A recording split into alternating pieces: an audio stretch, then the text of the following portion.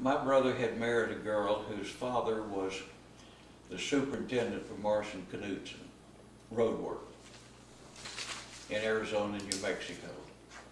So immediately he got involved in road work. And when his father-in-law retired, Marshall Knudsen hired him, probably 28, 30 years old, as their general superintendent for that area. And he built up quite a reputation throughout that area. And Marshall Knudsen, I don't know exactly the details because I wasn't around that much, but he became his own contractor. And at that point in time, he probably was maybe the second largest road contractor in Arizona.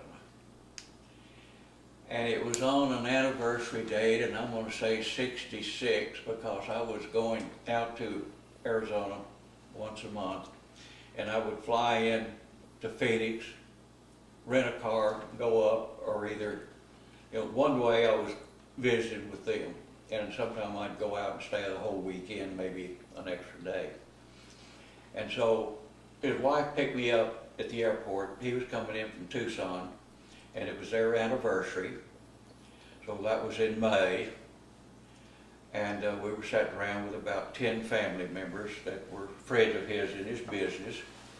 And during the conversation, he looked at his wife and said, "You're ready to move to Tucson," because he had offices both in Tucson and Phoenix. And she was kind of, yes, she was in nursing school, and that's where the better knew. And so the story is, there was a man in Arizona. He had a contract buying the hot oil out of Long Beach, heavy oil, and it was railroaded to Tucson in heater railroad cars. And then he had a fleet of heated transports. And so it was the asphalt oil. Like Bunker C. Yeah, or, Bunker C, yeah, the heavy stuff. And then they were hauling on a steady basis to the power plant in El Paso. And the man had died. And Pete, my brother Garland, only knew him by contact at conventions and get-together of contractors, and he bought his asphalt from him. And apparently, it was to his wife, if you can no longer manage the business, make arrangements to turn that business over to my brother. So basically, it was given to him, and he immediately got a new 10-year contract with Standard Oil to secure that 10-year contract of bringing the oil into Tucson. And with that, he leased all of his trucks. And he used Peterbilt trucks. At the point in time when he died, he had 76 Peterbilt heater trucks hauling asphalt and heavy oil. He had about 80 dry cargo crushing material and coal out of the Four Corners, hauling coal down to Cottonwood, Clarksdale, and to Albuquerque. And then he had the crushing plants with the little portable that you take to a job site. It's a mixture asphalt. So he had that, the crushing plants, he had the hot oil, and he had 3 contracting firms, companies. One for interstate federal work, one for state work, and one for city municipal work. And when he passed away, there was one man with him that was kind of a business partner. Or people would put people in business, kind of the shake of the hand. with a letter in his billfold. He carried a trifold, I call it, you know, billfold like that. And a fellow from the governor's office, I don't remember his position. And at the funeral, there were people came to me, all kind of, anything you need, help. And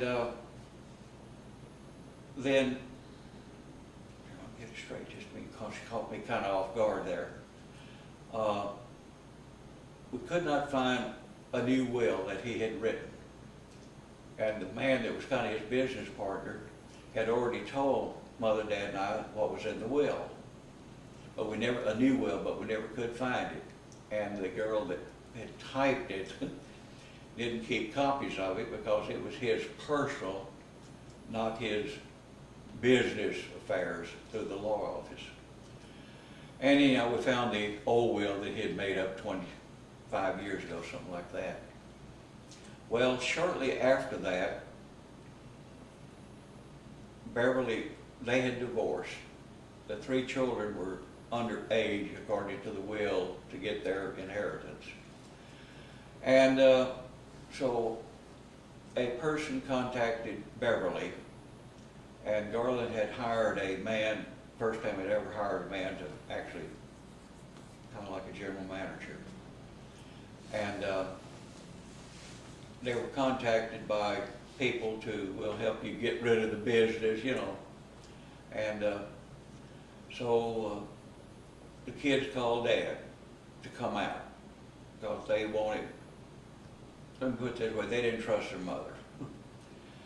And so they met at her home, their home that had been there.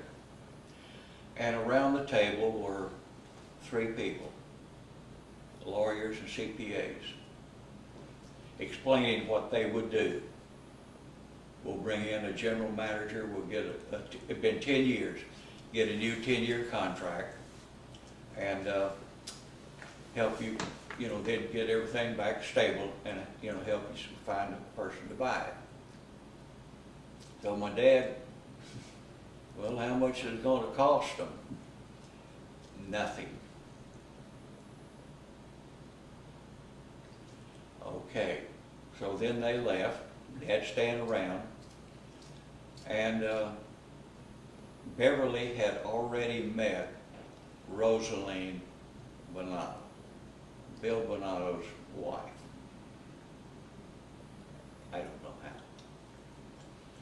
But a few days later, Beverly said, Rosaline and I are going on something, and anything you want to do, got a driver for you.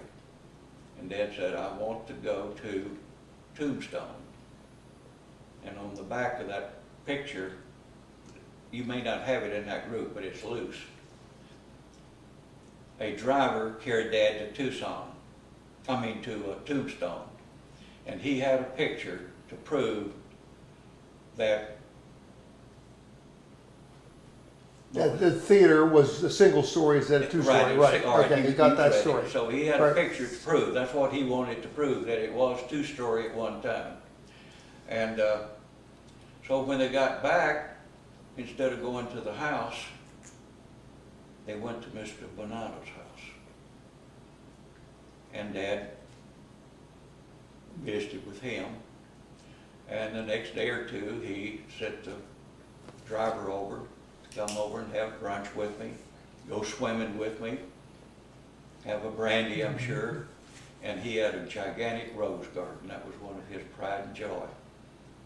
And with that, he gave Dad his autobiography that had just published. And so Dad comes home and read the book, gave it to me to read. He's a great guy. When you read the book, you get a different perspective of the mafia. In other words, you get that side of the story. And over the next several years, Mother was already to the point she couldn't travel. I mean, she was still at home, but she didn't want to travel. She did go to the funeral of my brother. But when Dad would go out, Mr. Banana would send the car over, come over and have brunch with me around the pool and let's visit and, you know, just, as Dad said, he got grandkids too. And we talk about our grandkids and, you know. So to Dad, he was just another old man. They were enjoying their, and then Dad had read the story, so that opened up some conversation on that, and that was the method of contact. And then within a short time, they sold the business for him and, you know, got it restructured and everything. And I always think that that fellow that he hired about 3 months before he passed away, he was, I call it a typical Doc Holliday. You're a well-established businessman back east. You come down with TB, go west, young man, to the dry climate, and immediately he made contact with Garland.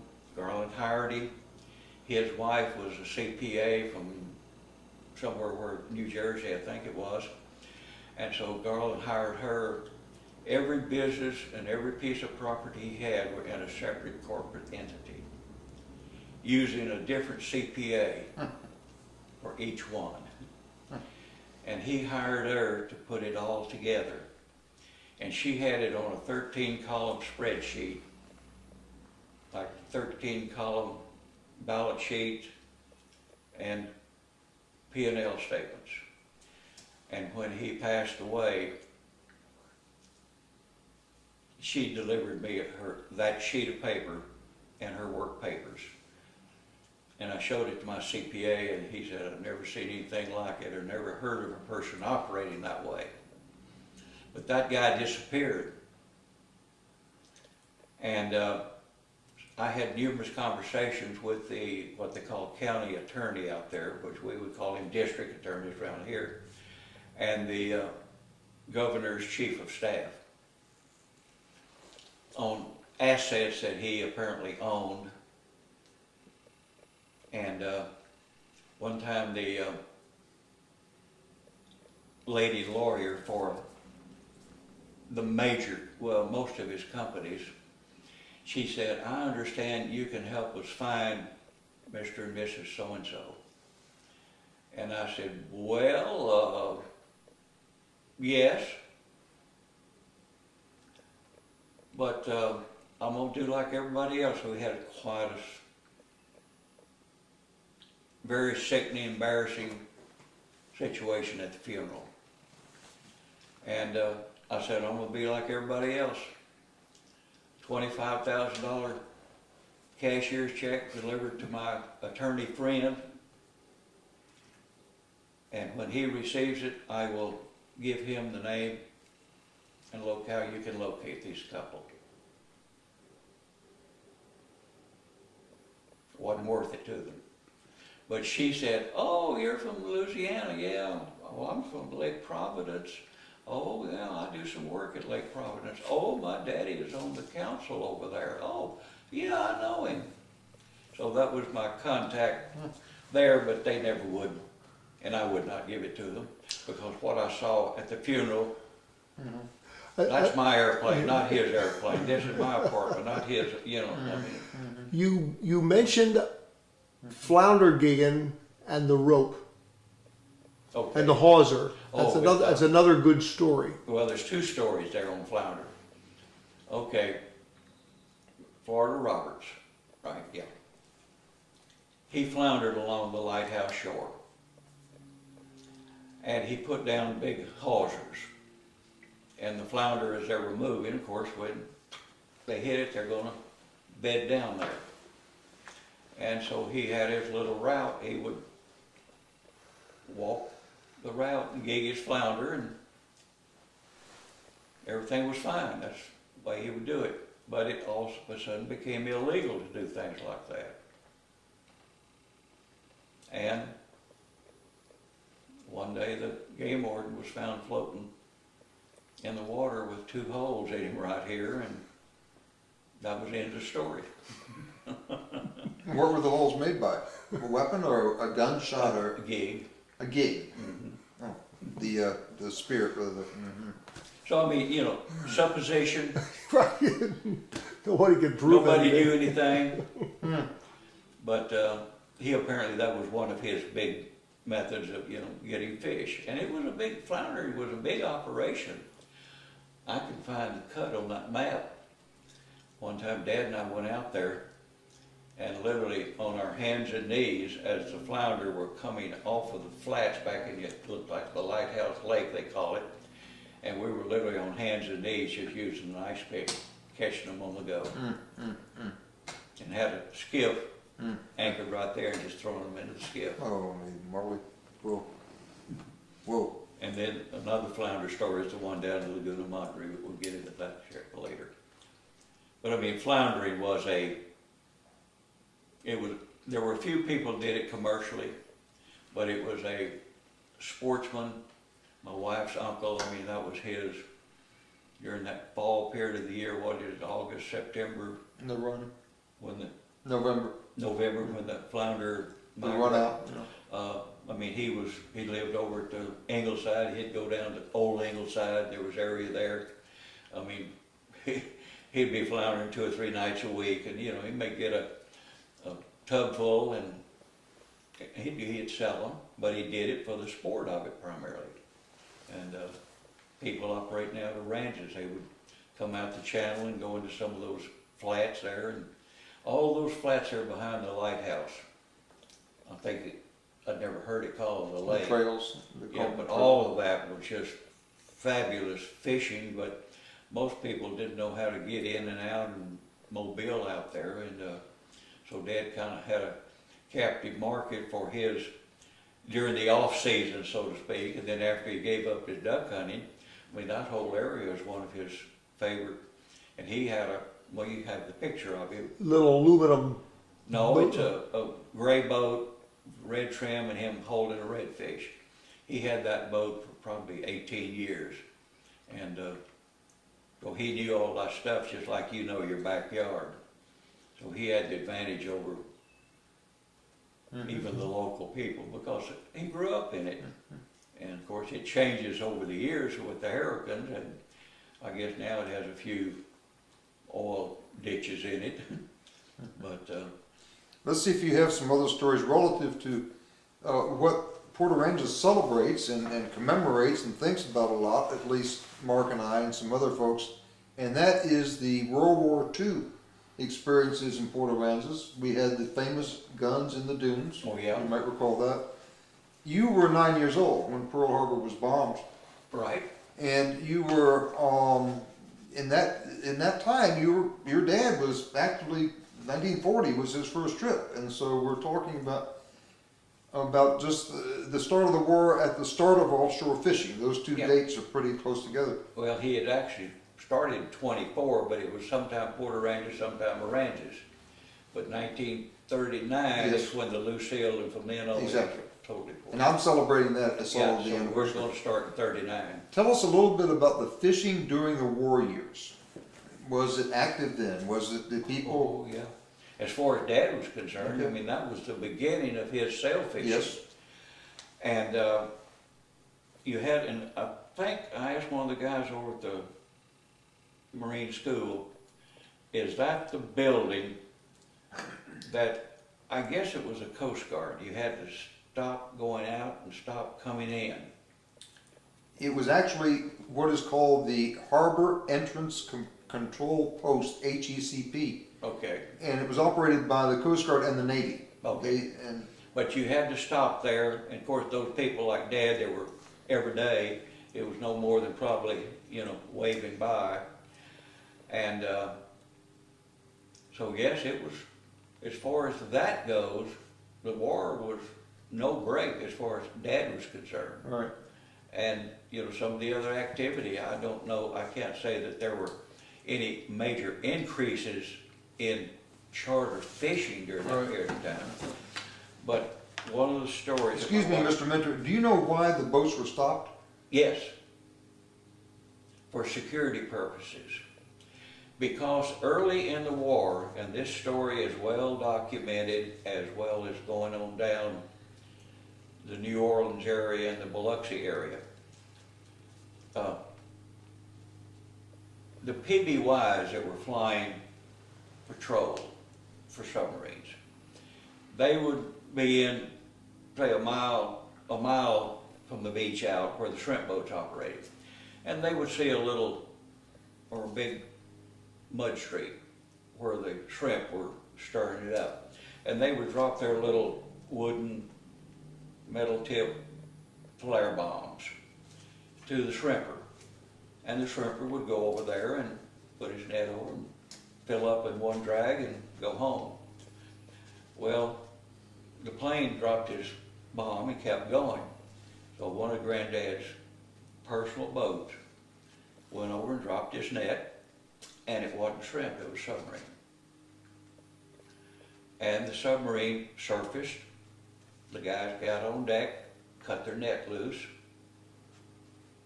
flipped a few hats or something to the shrimp boat, and of course I'm sure the boatmen were quite shook up that's on the shrimp boat, and they came in, and of course the first report was there at that station that they had seen, literally seen. I mean, the boat came to the surface, they cut the net away from the submarine. And it was, you haven't said, it was a German submarine. yes, oh yeah, it was a German submarine. And about how far off? Or I'm going to say less than a mile, because the boats didn't go out that far. okay. In other words, most of the shrimp boats were shrimping within eye view. What's eye view? Maybe 2 miles? Oh, you know, a small shrimp boat. So the boat, and it was about dark when it got into the fish house. And Granddad was living in the house on top of the hill. And the word had filtered to my brother and I that something had happened, and there was a bunch of military people at the Granddad's house. And so we jumped on our bike and went down there, and they were there from, say, basically dark up until late in the night, interviewing the boatmen that were on that boat.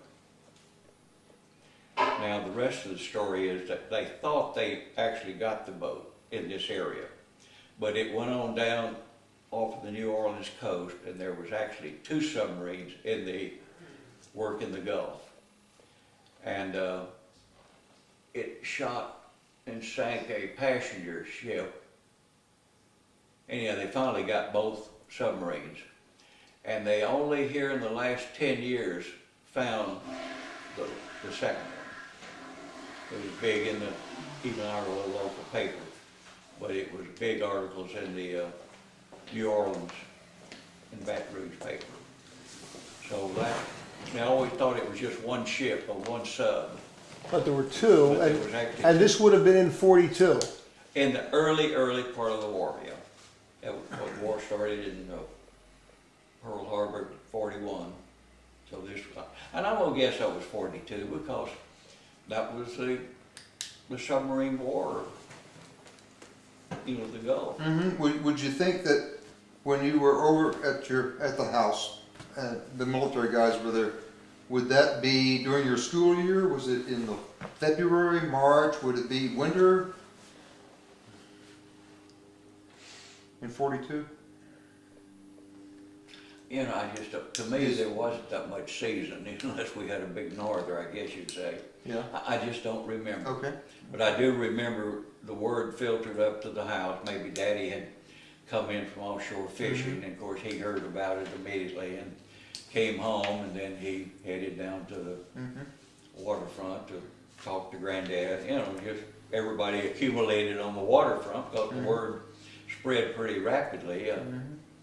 And then we were restricted for a long time from that point on. Used to have the fishing pier right at the jetty, and then you had the second one down, which that road came up past the rock cottages. So from that point on, we could not even go past that to beach fish, swim. So we were restricted between the jetties and that pier. Yeah, by the shore patrol or the beach patrol. Yeah, well, military, I'd say. Do you remember the dune guns, the guns that were in the dunes? Definitely. Can you see them in those emplacements? Oh yeah, of course, we couldn't go to them, I mean, they were there, you could see them All right. sticking out, and see, there was one there, let's see, 18 miles, and it's an island, one another about halfway down, and then one, I think, right at the Corpus Pass, so there, and there may have been one over on St. Joe. Do you remember the military presence in Port Aransas? Was there barracks? What was the complex like? And I don't remember her name, but she had a nice motel, and her husband was dead, and she had a real nice dining room suite. And I don't remember whether they were the Navy or the Coast Patrol. They commandeered her motel. And she did not want that dining room suite to be left there with the military tearing it up. So she told Dad he could have it, and he said, I'm gonna pay you for it. So there was a big argument over that. So he eventually agreed, or she agreed, to take one day of sail fishing, $25 for it. And so it was in storage through the war, and in '46, Dad built a house, and out of scrap lumber, out of a barracks down at Matagorda Island, and built the house to fit that dining room suite. And I still have it. It is our main dining room suite. The chairs still have the original upholstery in it. And so, answer your question, that's the way they, I'm sure they did other motels that way too. I mean, I used to know where it was, but now I don't know where anything is. I couldn't even find the rock cottages last night. What was the military presence in Aransas Pass? Was there... Felix Turnboat, who became chief of police, I guess he even became mayor at one time, and Charlie Marshall, they were shore patrol that showed up walking the streets in Aransas Pass, and met local girls and married them, and the rest is history. So other than shore patrol, and I'm sure there were others too, but yes, we did see shore patrol in Aransas Pass during the war. And maybe not till the end of the war, but especially in the early part of the war. And I mean, we even had, I remember, had to put sheets and blankets over your windows, and we had an old lady down the street that was a blackout warden, and boy, she'd walk the streets, and if she saw a little peak of light coming out of your house, she came in and raised all kinds of hell. And, So that wasn't just along the coast, that was back in Aransas Pass too? yeah, that was our experience at Aransas Pass. We got mad at her one time, and she had an outhouse. We went over and turned the outhouse over, and she was in it. Little kid, a little, you know, a little humor there, but she was kind of the mean old lady, you know, because she was our area, and I'm sure there was one on the other side of town, and one in Ingleside. Of course. I'm sure. I had to step to the restroom. The reason that they stopped the outgoing boats was to be sure that those vessels were not carrying more fuel or food than would warrant their trip, Basically, that's correct. because they might be resupplying U-boats. And I had read that in the log from that HECP, Yeah. which is what you're referring to, right there by the engineer's pier. Yeah. where- And that you weren't bringing anything in. I don't know what you could be bringing in, unless you could bring in messages that you Matter of may- fact, my understanding is that the boats had access in, it was out, in which they were interested in stopping. Okay. And when they came in, they had to come in with a signal. There was a recognition signal when you came in, Yeah. and that might have been by flag or by flasher. I And if really you- don't know. I wasn't. But your dad was fishing, doing the Oh, yeah. voyages. He never was out missed there. Never missed a day. Never missed a Unless day. it was real, real bad weather. And so they're just folks that had the money and they weren't out involved in the draft. They weren't going overseas, and they just wanted to fish. Dad's customers, I guess you'd almost say from the very beginning, were the ranchers and the oil and gas people. The old Humble was one of his big early day customers. His double cousin's husband, Hal Parks, was the marketing manager for this area. He had the service station there, which is now the chamber office. And her mother had the Minard Hotel, which is gone. And then the fellow by the name of Ray Stevens was Dad's age, and he was the VP of marketing for Humboldt.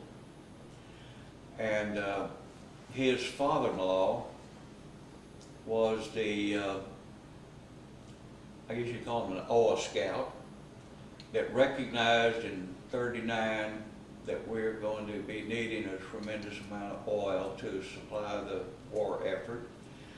And I could go down and make a deal with Dick Byrd if you'll give me the authorization. Well, the boss said no. So the story is that he goes to Houston over his boss's head, and they said okay. So he went down and made a deal with the Clayburghs for the exclusive drilling and production rights of the King Ranch. And of course, with that achievement, then they started drilling, getting oil and piping it into the refinery at Ingleside, or into the, we used to have 3 pipelines coming from the ranges, along the causeway to the docks over here. Yeah, the FINA, they used to call them, or later, the FINA docks, the oil tanks, the big storage tanks. Well, everything was Humboldt back in those days. Yes. Then, I don't know the man's name, but his son-in-law, Ray, with his father-in-law, began to move up quite rapidly. He was approached by the Bremer O'Connor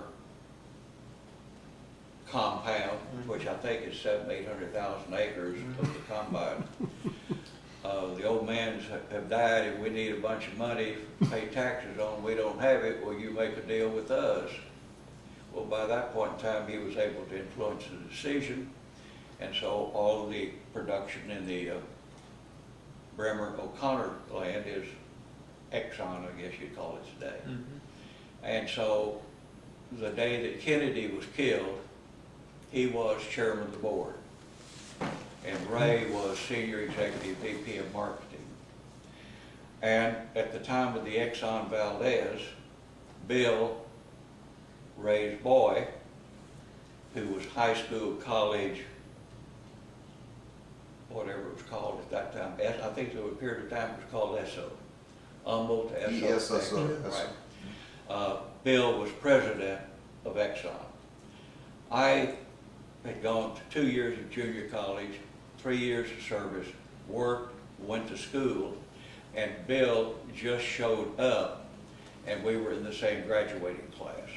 So he's about 5 years younger than I am. And when the Exxon Valdez, they were doing the testimony, Dad happened to be with us up in Monroe, and I'm watching it and hollered to my wife, and she knew Bill, because we were classmates, only 21 of us, our class. I said, hey honey, it's Bill Stevens on TV. And Dad sat there and said, oh, that's Ray's boy. And so then Dad told me the story of the relationship there, which I did not know. And so that's the way this fellow elevated himself quite rapidly to the chairman of the board. And Ray moved up, and then Bill, his son, moved up to president quite rapidly. So you have a family relationship. But Bill was the sacrificial lamb for the Exxon Valdez. Yeah, someone had to fall on that. Tell us a little bit about that tournament in Port Isabel. Port Isabel. Okay, it was the same family that fished with the tournament here with Dad for many years. And the tournament people, as Dad recalled it to me, because I made the trip with him, asked him to come down for the tournament. And so Dad immediately contacted the Adaires, and they wanted to go, man and wife, and then Mary Bremer and a harpoon, and another boat that is one from Fort Worth. And the arrangements were made, and 2 days before, 2 days before the tournament, Dad led the flotilla, as you'd say, across Corpus Bay through the swing barge, and at the dry cut we had to wait about 2 hours. The barges, the dredges were still. What's the dry cut? Mansfield? Where do you go? Dry cut is below Baffin's Bay. The dry cut. Okay, just write the dry cut down, and we'll come back to that because that's a major story. There's a big opening of water, and then when you get down to Port Mansfield, it opens out again. But in between there's this very narrow cut that runs through there. That is a story based on Eisenhower over here. Keep talking. Keep talking. Okay, so we go down. We made it to Port Mansfield. Dad had made arrangements for a fuel truck to be there so we could all fuel up. And we stayed dockage there. Mr. and Miss Adair went over and slept on the boat of their friend. And the next morning, they got up and Mrs. Adair climbed on one of the other boats, and of course it was just like driving down the interstate on to Port Isabel. And we wanted to try the fishing along the line. And Dad had a big, massive live bait well. So he had a gallon of live shrimp. And just as we left Port Mansfield, we began to come into an area where there was good, nice water on both sides. Of course, the channel was very identified, water as clear as crystal. And so we would flip up on the kind of the shallow water, like that, and pull a bait, corking line with live shrimp. And just the minute it hit you got a trout or redfish, every cast. Well, and we'd catch 1 or 2 fish, and we'd go down a 1/4 of a mile, and we'd stop again. He'd never anchor. He'd just leave the boat engine running, and all 3 of us would cast out and maybe catch 6 fish, and we'd go on down. And all of a sudden, we cast up on the bank. Now here I'm talking about 8, 9 o'clock in the morning, and you couldn't get your bait out, you had a flounder. And so he didn't cast as far, so you catch a redfish, but you still catch a flounder. Well, all of a sudden we look up, and here's a big plywood sheet saying Willacy, Cameron County line.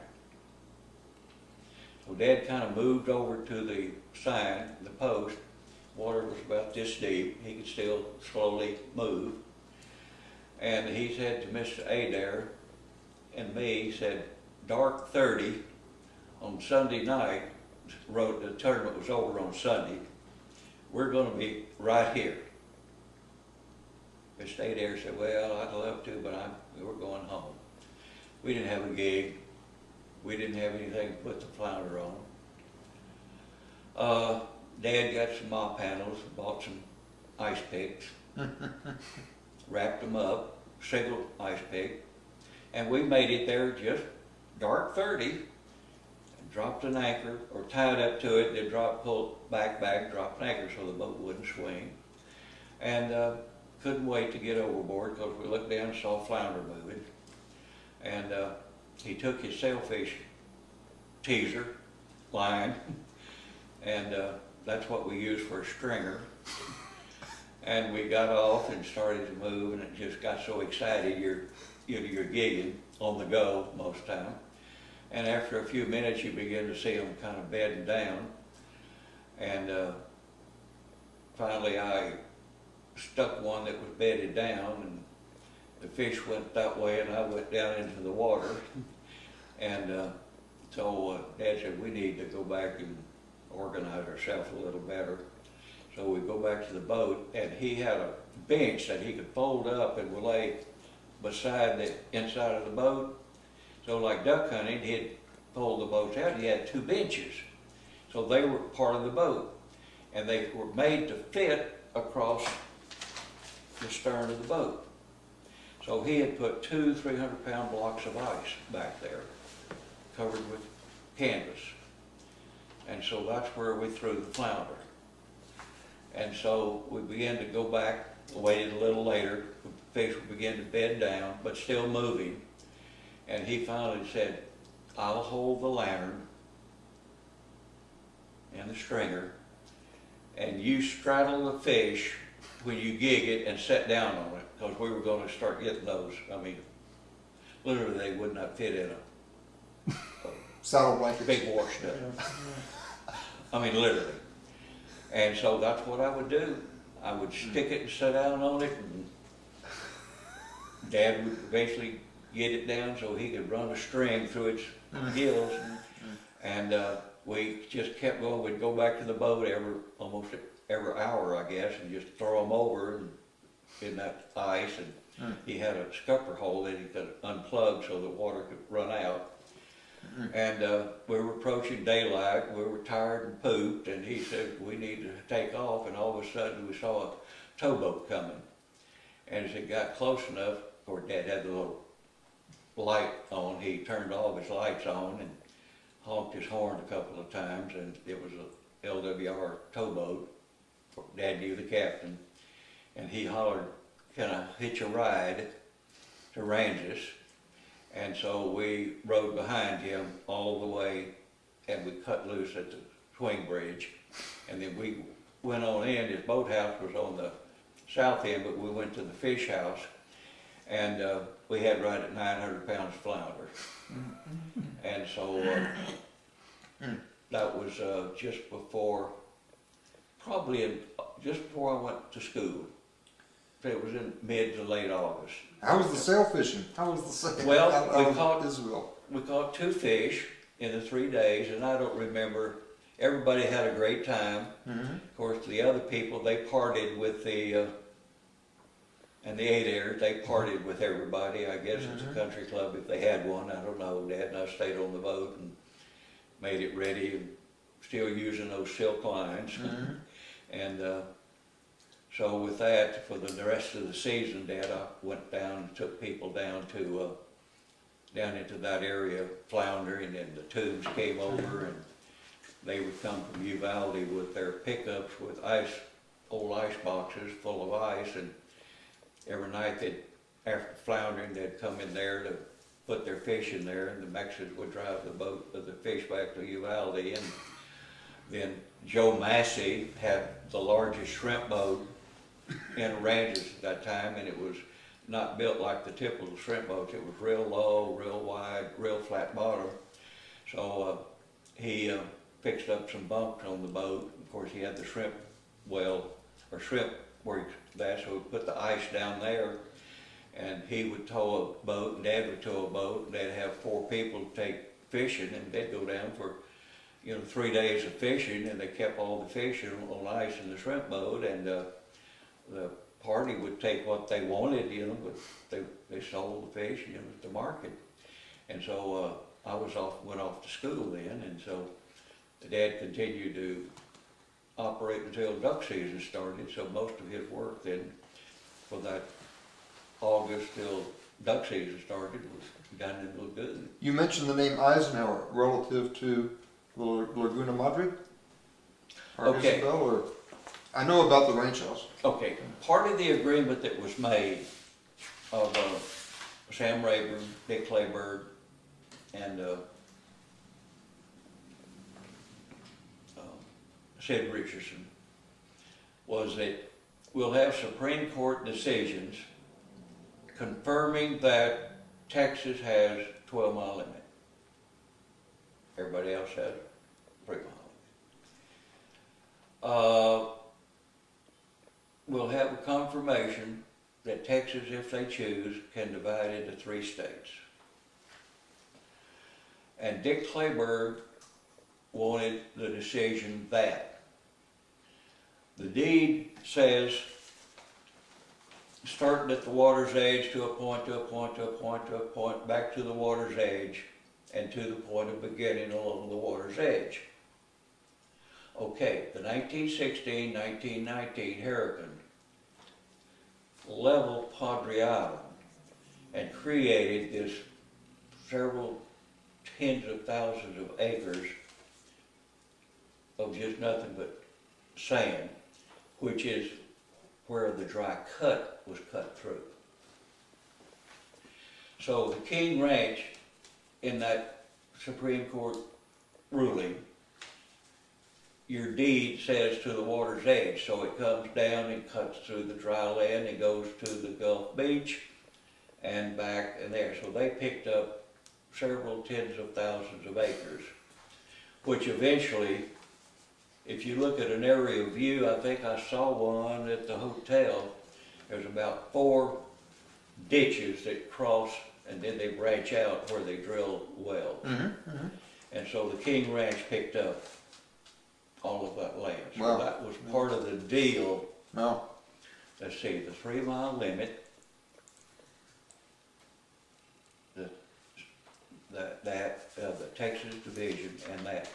That's the reason your governor, here several months back, said, by God, we'll secede, or, yeah, that we can, in other words, our charter from the Texas Republic becoming the state says that they have the right to secede, and they have the right to divide into 5 states. So that was the decision made, and that's when your governor said here several months back, well, if they don't like it, we will secede or create 5 states and give us 10 senators and, you know, wouldn't create the rule. So that's the reason he was so, people said, oh, he's an arrogant, I mean, over there, he's an arrogant SOB. Well, he knew what he knew that I just told you, that most people, you know, wouldn't know. So that was that, and so it said Dad used his boat to the Lucille to haul back and forth the white collar people, I guess you'd say. Yeah, the negotiators. Or Yeah, the negotiators. Right. Great. So there's a lot of history, you know. There's a lot of history. And another history of Eisenhower as a young, he was doing pilot training where up in Fort Sam Houston. Fort Sam Houston. They would come, there used to be a big hotel down on Old Ingleside Point. And the guys, they'd fly down there and land on the beach. And the girls would come from Baylor Belton on the train. And that's where Ike met Amy. Mamie. At the Ingleside facility. They That's just landed on the beach. Yeah. I guess they were, what, biplanes back in those days and hot shot students. And, I mean, Dad was of that same age, so he was running over there too as big party.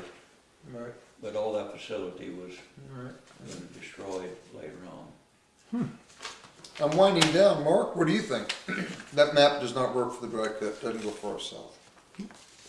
I have one other little quick. Please do. Little quick one. Please do. Starting, I'm going to say, I became a Cub Scout when I was 9 years old. And the parks, 2 boys, in other words, they were kids who was through like this. And we had about 8 or 10 in our little group.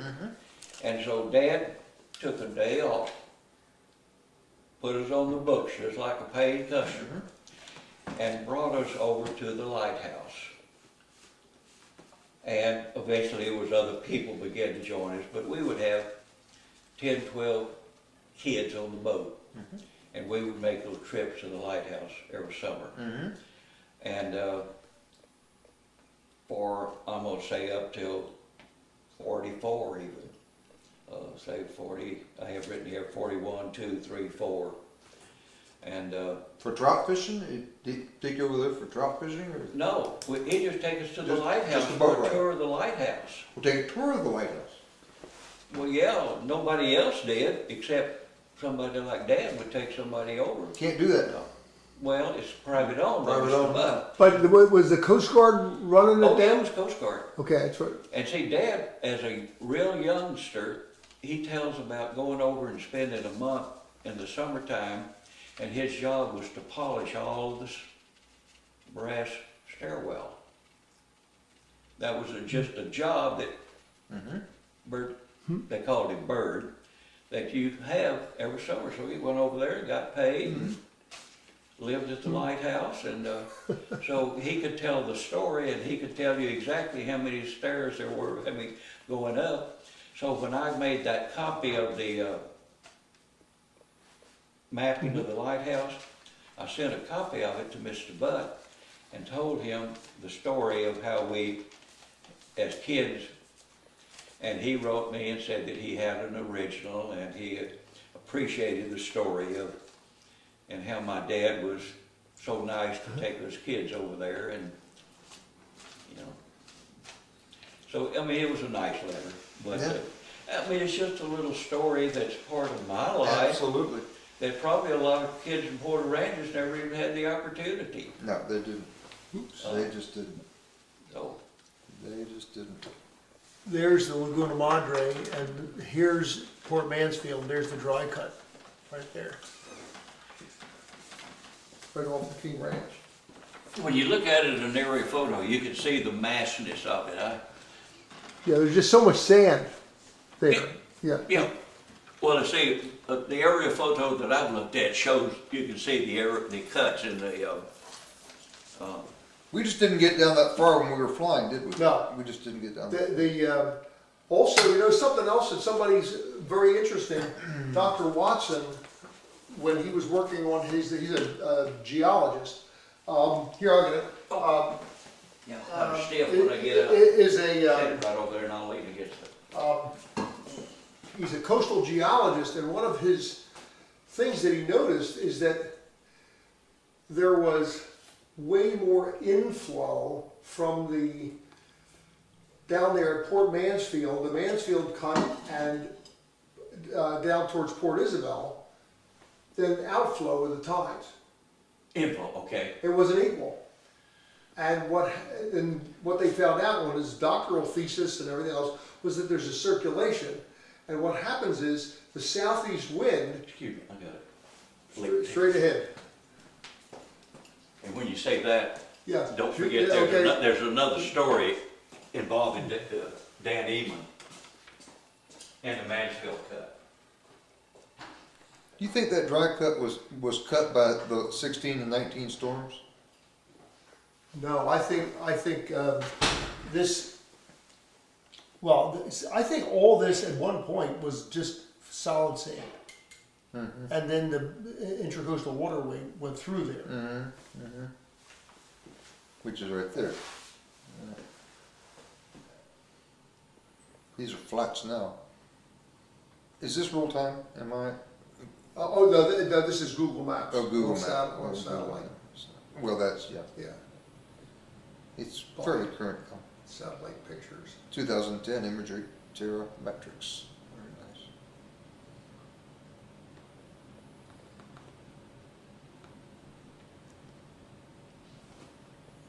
That's very clear. You see it. Okie dokie. This guy was a fascinating. Got another U-boat story. In the nets. The problem with that story, Mark, is that